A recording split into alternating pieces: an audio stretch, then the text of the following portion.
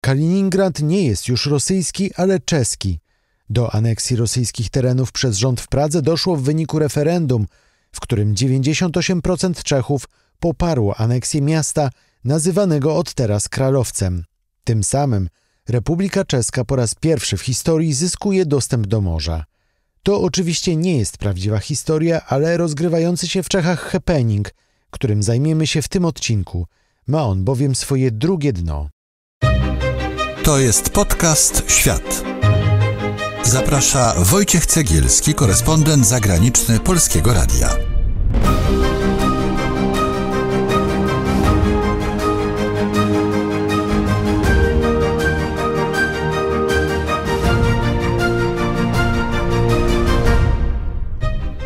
O Kralowcu mówią w ostatnich dniach niemal wszystkie media i tysiące internautów.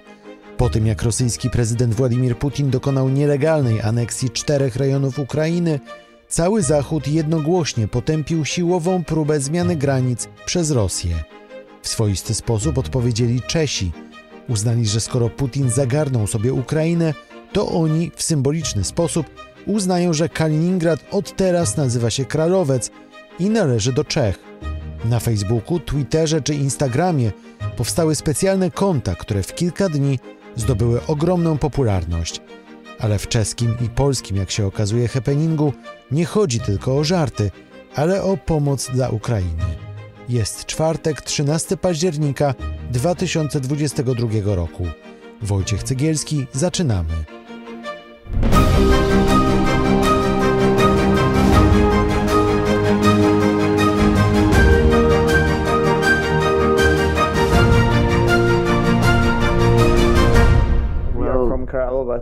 Kralovec, Czech Republic. Yes, exactly.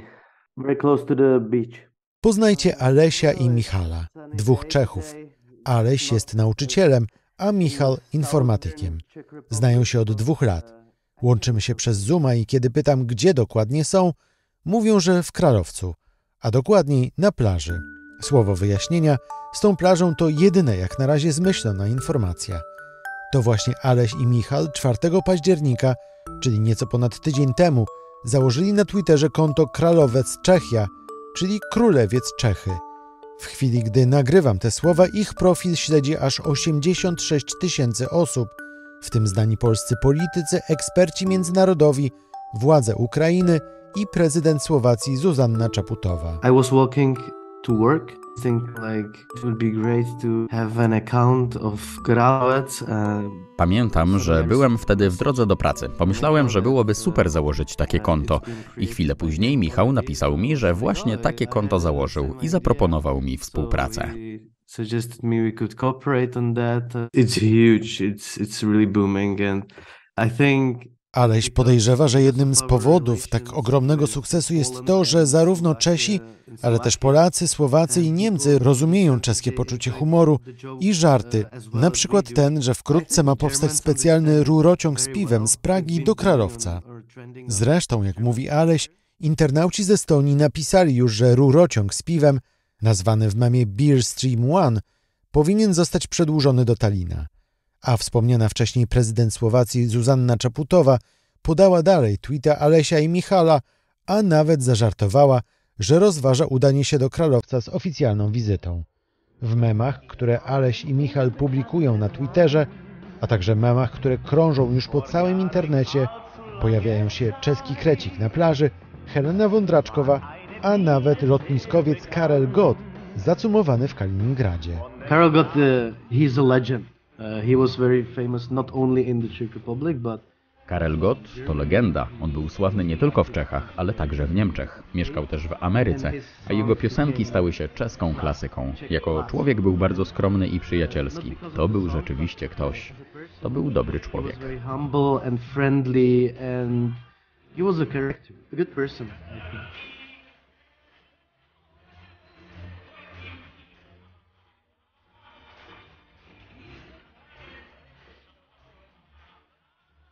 Aleś i Michal założyli też stronę internetową pod nazwą Odwiedź Kralovec. Jest na niej na przykład zdjęcie z rzekomego podpisania przez czeski rząd aneksji Kaliningradu. Jest informacja, że czeskie koleje otwierają bezpośrednie połączenie Pragi z Kralowcem Jest wreszcie przewodnik turystyczny z głównymi atrakcjami Kralowca. Wieżą rybacką, plażą wypełnioną Czechami i portem, w którym stoi wspomniany wcześniej lotniskowiec Kralovec. Pewnie zadajecie sobie teraz pytanie, ale od czego to wszystko się zaczęło? Czeskie media zaczęły dociekać tego, kiedy już zaczęły pojawiać się w internecie te pierwsze memy na temat Kralowca i czeskiej aneksji obwodu kaliningradzkiego. Wojciech Stobba jest korespondentem Polskiego Radia w Pradze. Podobno na jednym z polskich kont satyrycznych na Twitterze pojawiła się taka mapka z propozycją podziału obwodu kaliningradzkiego pomiędzy Czechy i Polskę. To było oczywiście nawiązanie do tego, co dzieje się na Ukrainie, do tych pseudoreferend przeprowadzanych przez rosyjskich okupantów na Ukrainie. No i tę grafikę udostępnił na swoim koncie czeski europoseł Tomasz Zdechowski z Europejskiej Partii Ludowej i on jako pierwszy nawiązał do tego, że Królewiec został założony przez Krzyżaków na cześć jednego z czeskich królów i zasugerował, że to uprawnia Republikę Czeską w ramach takiego rewizjonizmu historycznego, aby o te tereny się upominać. Zasugerował też, że ten rozbiór obwodu kaliningradzkiego przeprowadzony przez Polskę i Czechy przyniesie korzyści wszystkim, a przede wszystkim Czechom, bo będą oni mieli w końcu dostęp do morza, no i nie będą musieli już jeździć nad Adriatyk do Chorwacji. A potem zaczęły powstawać kolejne obrazki, no i jak to zwykle z tymi wszystkimi internetowymi memami bywa, wszystko nabrało rozpędu, zaczęło żyć własnym życiem.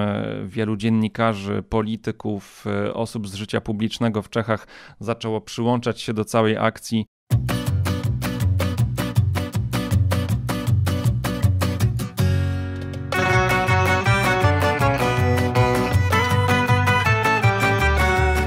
Pomysł podłapała też Katarzyna Kałużny-Janus, Polka, która na co dzień jest właścicielką sklepu z biżuterią w Warszawie. Na Instagramie założyła konto Kralovec. W opisie można przeczytać, że jest to oficjalne konto Kralowca i że mieszkańcy Kaliningradu w zdecydowanej większości opowiedzieli się za przyłączeniem do Czech. A na koncie mnóstwo memów, w tym m.in. zatopiona przez Ukraińców część mostu krymskiego z informacją, że 99% mostu opowiedziało się za wstąpieniem do morza. Od kilku dni słyszałam o idei Kralowca i śledziłam internet, memy i widziałam, jak to wspaniale viralowo się rozsiewa po prostu po całym internecie. Sam pomysł też mi się wydał po prostu genialny, żeby tutaj w prześmiewczy sposób pokazać, że Czesi zajmują Królewiec na podstawie referendów udawanych, tak, no ale jednak. No więc jakby ten pomysł był według mnie super żartem, a jednocześnie taką trochę solą rzuconą w oko Rosji. No i szczerze mówiąc, wracając z pracy, stojąc na światłach w korku, założyłam profil, a potem w domu zaczęłam nad nim pracować, żeby właśnie było takie jedno miejsce, które jakby zakorzeniałoby całą tę ideę Kralowca przejętego przez Czechów, żeby było właśnie jedno miejsce, w którym mogą się gromadzić ludzie i gdzie można dzielić się memami i pośmiać się i nacieszyć razem tym całym pomysłem. W ciągu tygodnia liczba śledzących konto Kasi na Instagramie urosła do 2700 osób. Kasia pisze po angielsku, ale większość jej memów jest po czesku. Bardzo dużo osób oznacza mnie w swoich story, w postach, wysyłają mi posty innych osób, często też po prostu przerabiają to, co już inni przysłali i dostaję kilka wersji tego samego śmiesznego obrazka albo śmiesznej historii. Nie sądziłam, że odzew będzie tak duży i to zarówno po stronie czeskiej, jak i polskiej, bo prowadzę profil po angielsku, ale wszyscy sądzą, że jestem Czechem, nawet nie Czeszką, tylko Czechem, więc właśnie dostaję dużo wiadomości po czesku i wtedy muszę używać translatora, żeby zrozumieć, co ci mili ludzie do mnie piszą. Byłam też zdziwiona, bo miasto Olsztyn nas polubiło i oznaczyło koleje czeskie, czeska Pizza Hut napisała, że dostarcza do Kralowca, także naprawdę z bardzo wielu miejsc, w których bym się nie spodziewała odzewu, mam wiadomości i posty i oznaczenia na story, także naprawdę jestem w szoku.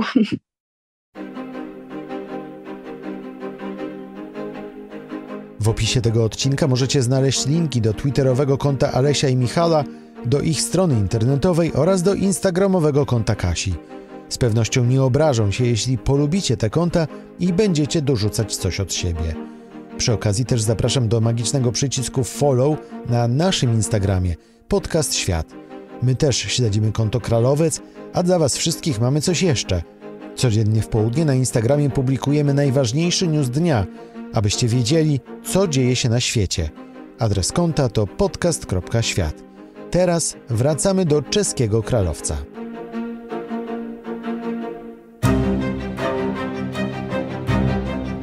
Poznaj świat poprzez ludzkie historie.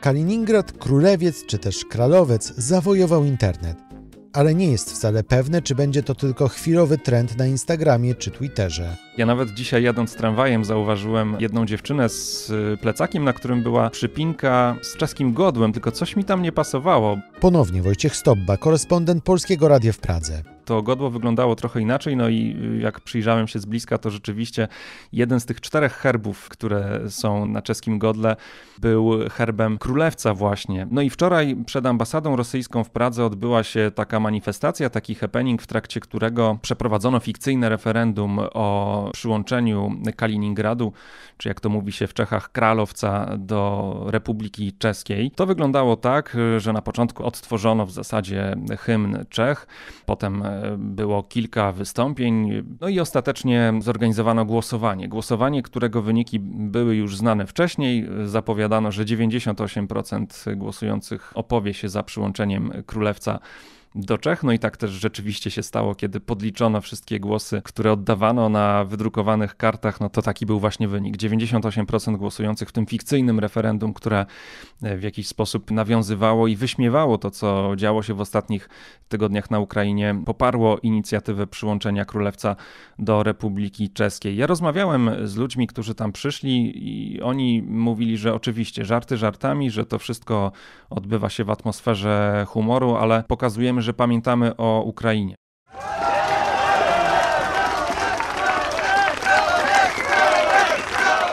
Srandiczki, to jest piękny. Żarty żartami, ale przede wszystkim chodzi o Ukrainę. Stwierdziliśmy, że to dobra forma protestu.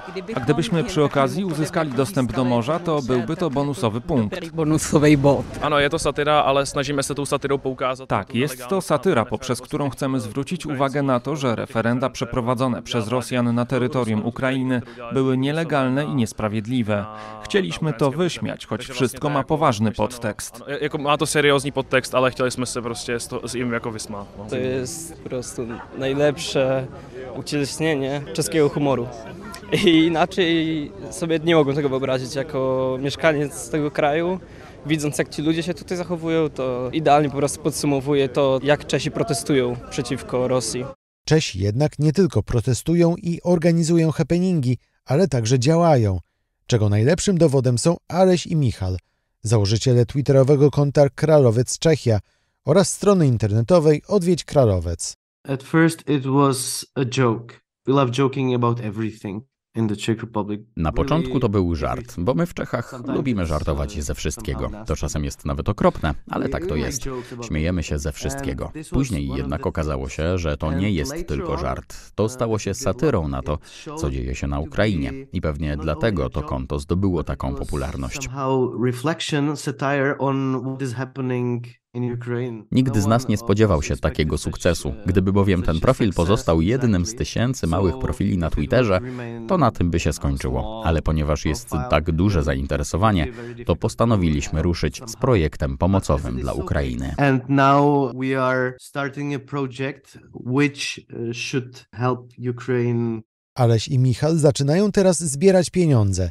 I to, co uzbierają, dołożą do znanej w Czechach zbiórki pod nazwą Prezent dla Putina, zresztą także obecnej na Twitterze i na Instagramie. Czesi uzbierali już prawie 10 milionów dolarów. To jest ogromna suma, która dzięki temu crowdfundingowi pozwoliła kupić sprzęt, uzbrojenie. Ostatnio na przykład czołg T-72, zmodernizowany czołg T-72, który wkrótce pojedzie na Ukrainę, ufundowany przez zwykłych ludzi, którzy dołączyli się do tej zbiórki. To raz jeszcze Wojciech Stobba. Podobnie jak Czesi, również polscy internauci nie poprzestają na śmieszkowaniu. Kasia, założycielka instagramowego konta Kralovec, pomaga Ukraińcom w Polsce już od marca, gdy Ukraińcy masowo uciekali z kraju. praktycznie przez miesiąc nie pracowałam zawodowo, a zajmowałam się tylko tym, bo kiedy się obudziłam i dowiedziałam, że to się naprawdę wydarzyło i że Rosja bombarduje cywilne cele i że ludzie zaczynają uciekać z domów, no to natychmiast, no cóż, najpierw internet, grupy pomocowe, mam bardzo dużo klientów na różnych stanowiskach i dużo znajomych w jakichś właśnie i mediach społecznościowych i samorządach, także no, próbowaliśmy się organizować na Facebooku, na różnych grupach. Mój brat ze znajomymi ruszył kilka samochodów na granicę, żeby przewieźć jak najwięcej osób ze sobą. Razem z bratem złożyliśmy się na wynajem 3 mieszkań, gdzie po prostu udostępniliśmy je i umeblowaliśmy, bo były puste właśnie na potrzeby uchodźców.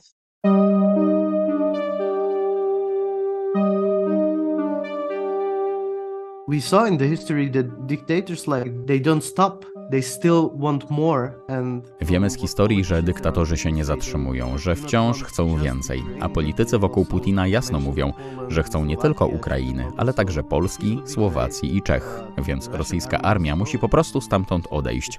Byłoby super, gdyby Putin to wreszcie załapał, wycofał wojska i zaczął się interesować swoimi własnymi obywatelami zamiast Ukrainą.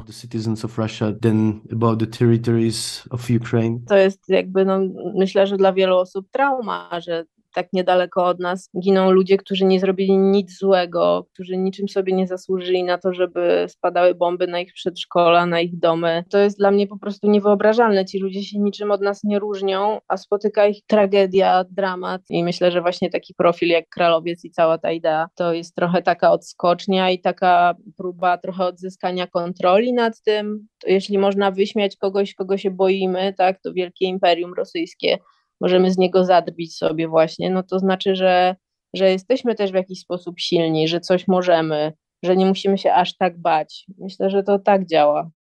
Katarzyna Kałużny-Janus, założycielka instagramowego konta Kralovec, kończy opowieść o fikcyjnej, co podkreślam, aneksji Kaliningradu przez Czechy i o satyrze, która nie tylko pomaga przetrwać trudny czas, ale ułatwia pomoc dla Ukraińców. Zapewne zauważyliście, że ten odcinek ukazuje się we czwartek, a nie we środę. Powodem jest fakt, że nieco zmieniliśmy podcastową ramówkę. Teraz wygląda ona tak. Premierowe odcinki znajdziecie w każdy czwartek, tak, w każdy czwartek na kanale Podcast Świat na YouTube oraz na stronie internetowej Polskiego Radia i na platformach podcastowych, w tym Spotify, SoundCloud i Apple Podcasts. Z kolei na Instagramie Podcast Świat codziennie w południe pojawia się najważniejszy światowy news dnia, abyście zawsze byli na bieżąco z tym, co dzieje się na świecie. A w niedzielne wieczory na naszym kanale na YouTube lądują filmy z podróżniczego cyklu Bucket List. W tym odcinku czytał Patryk Michalski, ja nazywam się Wojciech Cegielski, dziękuję za uwagę i wracam za tydzień.